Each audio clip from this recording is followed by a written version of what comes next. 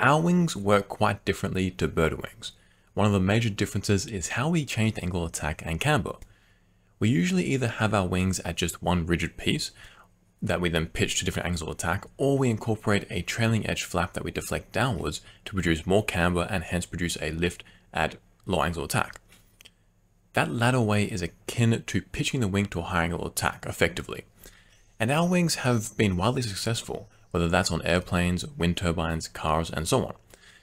But bird wings are very different. They don't have this trailing flap. They just instead flex their wings. In our terms, we say that that's morphing. And in picture 4 here, we see an airfoil that is doing just that. It's a NACA 24012 airfoil that flexes more and more. Each approach has some potential benefits. For example, with the morphing wing, you have a very continuous surface that shouldn't disturb the flow as much as if you had this trailing flap just jutting down. But on the other hand, with the trailing flap, you can incorporate a slot. That is where effectively there is a gap between the trailing flap and the rest of the wing. That then allows high momentum fluid to rush in and onto the top surface to re-energize the flow that is going over the trailing edge flap. Why you'd want to do that is because it will help the flow stay attached, which means that you can deflect the trailing edge flap even more and still maintain attached flow, or at least mostly attached flow, and hence more lift. But another suggested advantage of a morphing wing is that perhaps you could couple it to the fluid so that depending on what the fluid is doing, this wing can react and change shape to either reduce the flow separation or even just maintain a steady lift or drag depending on what you want. This final advantage is really interesting because that could then reduce cyclical loading on the wing, and that could then reduce fatigue and wear and tear. One example could be on wind turbines, for example. Cyclical loading on their blades are a major concern and often leads to failure. That's one thing that they have to be designed for. So in this podcast, we'll be looking at how these morphing wings perform both in terms of forces produced in lift and drag, but also the flow around them. And to do that, we're going to be looking at this paper called Aerodynamic Analysis of Variable Camber Morphing Airfoils with Substantial Camber Deflections. It's open access and you can find it in the link below, and the DOI is at the end of the page here, for those interested. So to see how these cambered airfoils perform, so these morphing wings, these authors used both PIV in a water channel and CFD, which is nice to see because we'll get the inherent validation as we can compare the CFD to the experiments, but also additional data from the CFD. So in terms of how the wing can flex, you can really choose where it will start from. If, like, for example, it can start right from the leading edge where the entire thing cambers together, or you can go from the trailing edge or very close to it. And for a fair comparison to other airfoils, like one that would have a trailing edge flap, I'd imagine you want it to start flexing around the same chord location as where the flap starts. So for example, if the flap starts at 20% from the trailing edge, then you'd probably want to have the flexing starting from about there as well. In figure 2, we see their base airfoil that they tested, which is a NACA 24012, and then at 5 different morphed geometries of the wing, so airfoil 1 to 6 they're labeled. The first 25% of the chord was rigid so that it couldn't flex. That always remained the same among all these different airfoils. But then there are the rest of the 75% of the chord could flex. And in table 1 we see the resulting angle of attack when the wing is morphed. And this is a key piece of information because without these numbers, it would be impossible to compare this airfoil with ones that weren't morphed because you wouldn't know what angle of attack to compare it to. I mean, if you had a regular airfoil at 3 degrees, what does that correspond to in terms of a morphed wing? So those angles of attack are very important here. And they range from 0 degrees to 32 degrees. And for me, the angle that I'm most interested in is probably about 7 degrees because this is an angle where a substantial lift should be produced and hence the airfoil should still be useful. 13 degrees is also interesting because now we're at around stall usually, and it would be interesting to see how this morphed wing performs there. And even 19 degrees would be interesting too because it would be just past stall. And well, anyway, let's just throw the other angles in there too and say that they're interesting too. So we're interested in all of them. And the chord, as we'll note here, doesn't stay the same between airfoil 1 and airfoil 6, which might seem very odd at first. I mean, it's the exact same wing, so the chord should stay the same. But actually no, because once we consider what the chord is, the definition of it, it now makes sense why the chord will change. And that is because the chord is a straight line connecting the leading edge to the trailing edge of the wing. So if you start curving the wing, that line will become shorter because the leading edge and trailing edge become closer together. So the fact that the chord is reducing in length now makes a lot of sense here. So in terms of how much it shrinks, it over like 10% for airfoil 6, which is quite a bit. Now, one thing I don't quite understand is how they actually morphed these airfoils. So the authors say, and I have some pictures here as well, that they 3D printed the wings out of PLA. I don't quite understand that because PLA is very rigid and brittle, so I don't understand how they morphed the wing with this approach.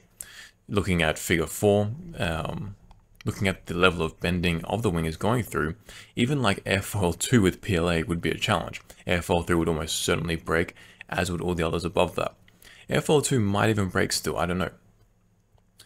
So I don't understand how they flex the airfoil, unless what they mean is that each airfoil is simply in this geometry, and this is actually 6 different airfoils, not just one flexed to different amounts. So they printed each 6 in PLA and didn't actually flex it. It's just like a pretend flex. What would happen if you were to flex it to this geometry? Anyway, we have these 6 airfoils that they're testing. Now in figures 6 and 7, we see the PRV set up in their water channel, and it's pretty standard. One thing to note is that the laser sheet is slicing through the wing perpendicular to the chord. So we'll see that plane, like let's say you have the wing going forwards and you're looking from the side. That's pretty much the view that we're seeing it from. The Reynolds number is 21,900, which is not great. And the reason why I say that is because at such a low Reynolds number, there is more chance that the flow will separate over the airfoil. So looking at figure 4, even airfoil 3 stands a pretty good chance at this low Reynolds number for flow to separate over it. We'll have to see later on how it performed. Now for their CFD, they used OpenFOAM, which is good. It's a top tier and free CFD software, which you don't hear very often. And if you're interested in learning it, then check out our courses here. Now they used RANS and the K-Omega SST turbulence model, which is good. That's a very good modern one. It works quite well.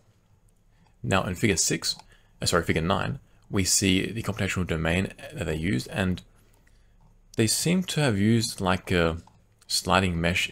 They call it AMI, which stands for an arbitrary mesh interface. And you usually use something like this, so this little cylindrical bit in the middle, that's like the sliding mesh bit.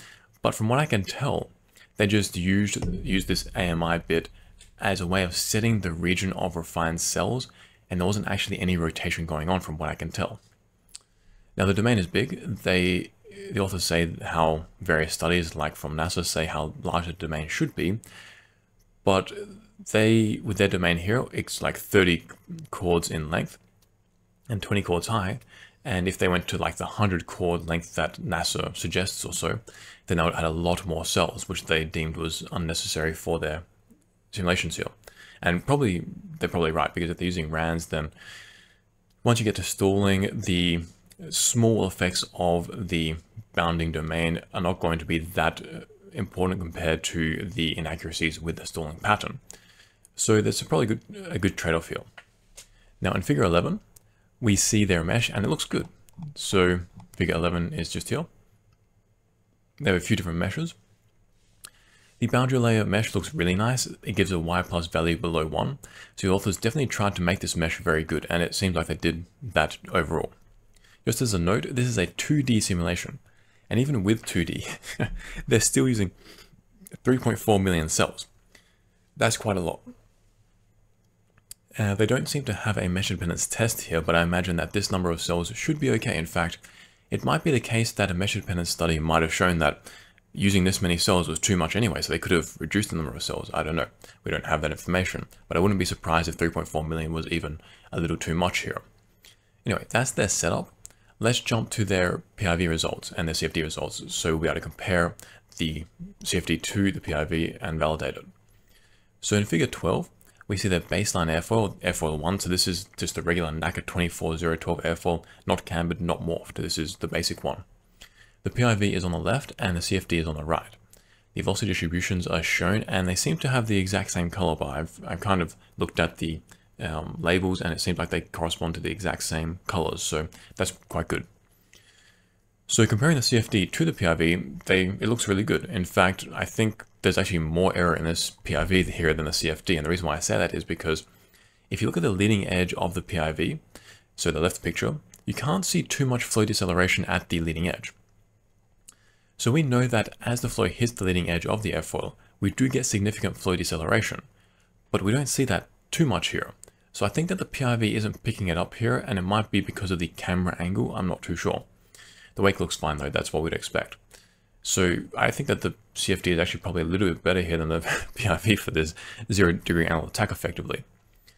Now moving to figure 13, we now see the airfoil morphed to 7 degrees, so airfoil 2. And just remember that the CFD is RANS. The PIV is an average over 500 frames, but that doesn't mean that it's the same as the RANS, because RANS effectively won't pick up the unsteadiness very well. The major features will be okay, but even medium features won't come up. Anyway, the wakes look pretty similar. The CFD on the right shows this little wobble behind a trailing edge. We don't get that in the PIV, and that's probably because of that averaging case. If we weren't to average it, if we were just to take the instantaneous snapshots of PIV, I reckon you'd probably find some pictures that would be much more similar to what we see in the CFD. But anyway, the point at which the flow starts to separate over the airfoil is similar between the two, so this is good agreement. Now, one possible reason why there is maybe a slight difference in the point at which the flow separates between the two is the surface roughness. So it might be different between the experimental model and the CFD. The authors say that they treated the PLA wing, the 3D printed one, so to make it smoother, but that still doesn't mean that they're the same as the CFD. What's more, the turbulence intensity between the water channel and the CFD doesn't seem to be given, so perhaps the different turbulence intensities between the two are giving different results too. And that is even more important here than at high Reynolds numbers, because at low Reynolds numbers like 21,900, small changes can affect the boundary layer development quite a lot. It can really accelerate transition to turbulence, and of course we're not near that right now, but it's still going to be pushing it towards that much sooner. And actually the fact that we're getting flow separation is because we are at such low Reynolds numbers. Even at 7 degrees, the flow is struggling to stay attached, and that's just how important the Reynolds number is here, and hence how much of an impact the surface roughness and turbulence intensity will have. And feeding back into the fact that they are doing RANS here, because we are getting flow separation, RANS won't give the same flow fields as the experiments. The inherent unsteadiness of separation of the separated flow means that you're only going to get an approximation. Now in figure 14, we jump to airfoil 3, which is the equivalent of 13 degrees. Here I'm somewhat impressed, because while we do still get quite a bit of flow separation, it's not as bad as I thought it would be. The CFD matches the PIV pretty well. The PIV averages give much better averages than the CFD, I think. What the authors need to do is actually average the CFD results too, because even though there are RANs, the unsteadiness does bleed through a little bit, not completely, but a little bit, and averaging that out would help a lot. And I think that if they were to average the CFD results too over, let's say, 100 time steps or iterations for RANs, and compare that to the PIV, you'd get much more similar results. Now we see the same thing in figures 15, 16, and 17, which are when the airfoils are morphed even more. Now personally, I think that above airfoil 3, so airfoil 4, 5, and 6, the RANS results are almost certainly not accurate. And just from my experience and the actual theory of RANS, once you start getting into deep stall like we get in these airfoils, the results become inaccurate. So I think airfoil 3 and below are fine.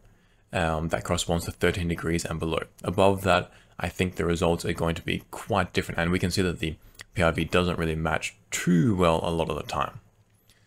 Anyway, as for the PIV, the flow separation on the rear top of the wing is about the same as you increase angle of attack.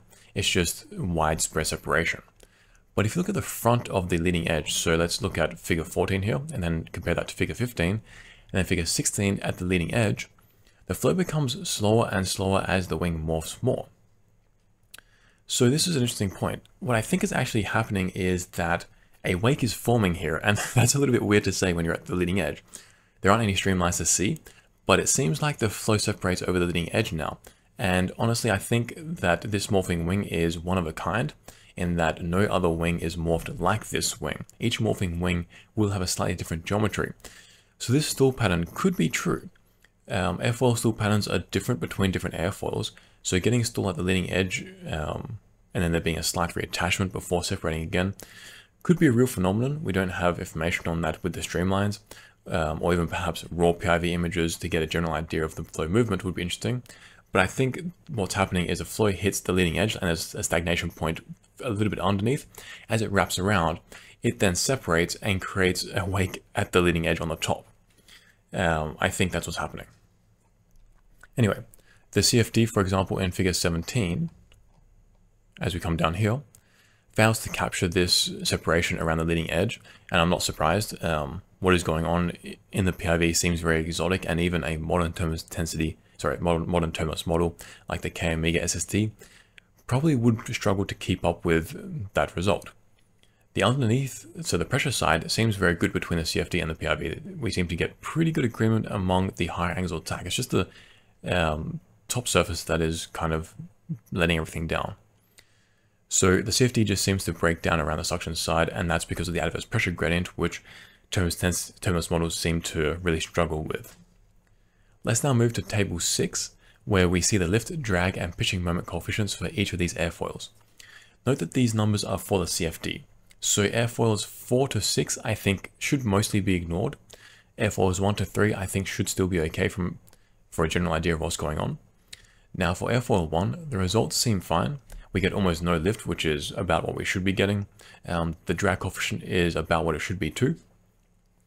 Now for airfoils 2 and 3, I actually think there's a typo in the drag coefficient. I think that the values given here are actually 10 times greater than what they should be. It's just a factor of 10 off. I think there's a typo there. The reason I think that is because even for airfoils 4 to 6, we see drag coefficients over 1 and even up to like 2.6, which is incredible. I can't ever recall anything getting close to that. If they were like a 0.26 or 0.3, that makes a lot more sense. So I think that there is just a running factor of 10 off for airfoils 2 to 6. And if that's true, then for airfoils 2 and 3, the lift to drag ratios are actually very impressive. How the authors have written them, they're currently at 3.9 and 2.2 respectively, which is horrendous for a NACA 24012 at 7 degrees and 13 degrees, and even at a Reynolds number of 22,000. I couldn't find data on this particular airfoil at this Reynolds number, but for a very similar airfoil, a NACA 23012, at 7 degrees and 13 degrees at a Reynolds number of 50,000, the lift to drag ratios we were seeing are around 20 or a little bit below. So what I think is really going on here is the drag coefficient should be 10 times lower than what's written here, which makes sense to me. The lift to drag ratios in that case should be around 39 and 22 respectively, and that is much more what I would expect given these morphing wings should be more efficient, and that the higher airfoils seem to suggest that the drag coefficient is 10 times greater too. So the morphing wings should give us similar lift to drag ratios at least as a regular NACA 23012 airfoil without morphing, but it could be higher. So I think that we are seeing better results here. And if that's the case, then these morphing wings are performing quite well. Leaving the drag coefficient aside, looking at the lift coefficients, they are also very high. Comparing them to the NACA 23012, we're getting like 20% higher values, and that makes sense because if you're curving the wing nicely, you're not introducing discontinuities like how wing flaps do it. Then the flow will behave better. And if you're not pitching the wings, that means that the top surface can perform better because you're not stressing the flow around the leading edge as much. So I think this idea of morphing the wings holds potential, and we are seeing at the very least significant increases in the lift coefficient, and I also think that we're getting better lift to drag ratios. I think that's a typo, but even if that's not the case, the lift coefficient is better for these morphing wings. And this study suggests that at the very least, that's decent, and perhaps more information should be researched into this. And with that, we come to this podcast. So if you like it, hit the likey and subscribe buttons. And if you want to learn OpenFOAM, then check out our courses below. And if you're staying on YouTube, YouTube thinks you'll like this video. So check it out. Peace out, amigos.